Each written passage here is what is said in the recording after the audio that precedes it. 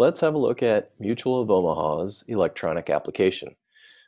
We're going to do a Medicare Supplement app and walk you through it using their nice little sandbox feature. And a sandbox is just a way of you to play with the app, get used to how it works without actually submitting real business. So you can play in here, put in any kind of info you want, and just get a feel for it before you're sitting in front of a client. So we're going to break this into 4 parts. First is opening and accessing the e-app. Step 2 is we're going to complete the app. Step 3, we'll put in our client's billing info. And then step 4, we'll sign the app and have our client sign the app as well. So let's get started. When you sign into the portal, you'll see this big orange button, Start a New Quote. So that's pretty self-explanatory. And then your existing cases will be listed here, along with the status. So we're going to start a new quote. And the distinction there is we get a quote before we run the app. So first things first, we'll start the quote. Okay, the date of birth, 05/22/1953. Part A is 05/1/2018. And this is going to be a January 1st effective date. So we're going to say no household discount, not open enrollment, not guaranteed issue, and we are a male. No tobacco, 6 foot, 180, and get a quote. Now at the top we have the results for all the available plans, and we are going to stick with our most popular plan, the Plan G. Shows you the premium. So we're going to stick with the Med Supp for now and press apply. Now the app loads, and remember we're in the sandbox. This isn't real. We're just testing this out. Along the left side are all the steps we need to go through to complete the app. So let's just jump in. There's our info. We're at 122 West Prairie Avenue. Client wants that in the mail, so we'll hit no. And they do want a temporary ID card, and we'll hit next. Add the social, Medicare number. Yes, 5/1/2018. And those are already selected from the previous screen. We did not turn 65 in the last 6 months, nor did we enroll Part B. Now for the household discount, we've already selected no, so we'll hit next. And existing coverage. To keep this simple and get through this in less than a day, we're going to just choose no for this stuff. And hit next. Now for the health questions. If you find yourself doing a lot of these, I have a little tip, just a keyboard shortcut. I'm pressing N on my keyboard and then tab, N tab. Just selecting no. It's a lot faster than using the mouse. Okay, and I'm going to hit next. Meds, I'm going to skip that and just say we're not on any meds. Again, just to keep it fast. You can add those if you need to. The client is going to do electronic signature. That's sort of the point of doing an e-app.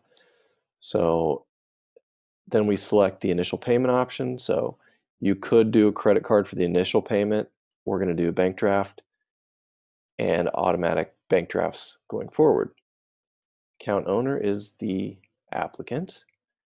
This is a checking account. So it loads your bank automatically. Account number. And now we have the option to do a specific day of each month, or we could say, for example, we want the second Tuesday as an option. We're just going to go with the first of the month. Okay, we don't have any previous insurance. It does want us to select NA if we can't. So again, I'm going to hit NA on my keyboard and next. We have not sold any other policies to that client. We'd like to deliver it to ourselves, the agent, and we are agreeing to sign electronically. We've interviewed the proposed applicant. They're going to sign it in whatever city and state your client is in. And we heard about Mutual of Omaha through an agent ourselves. Now, if you have any underwriting notes, tick the box and enter them here. If you've got someone taking a certain medication for some reason that might trigger a decline, here's your chance to explain it. So if you've got a special case, be sure to include it here. You'll notice on the left-hand side we have all these green check marks, except for the Illinois checklist. Since we're in Illinois, we've got to fill this out, and here's something in yellow. So if we read it carefully, we'll notice I forgot to add none. Now we'll scroll down and continue. And now that's green. So we fixed our mistake. We're ready to continue to review. Now, since we used a fake Medicare number on this Sandbox app, it's complaining that our Medicare number was not able to be found. I'm going to pretend that this is a real number, and we're just going to hit continue. Now, in your case, if you did make a mistake, you can always go back and edit it, but I'm just going to continue. Now we have a chance to just review once again, scroll through the entire app, make sure nothing's out of whack. And once we're happy, we'll hit submit.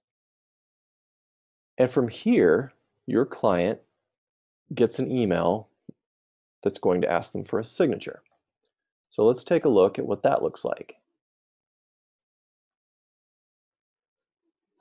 So here's the email that your client gets. Jason, your Medicare application is ready for you to complete. So all they have to do is click the link. Clicking the link loads this page with the auth number already included, and all they have to do is enter their date of birth and sign in.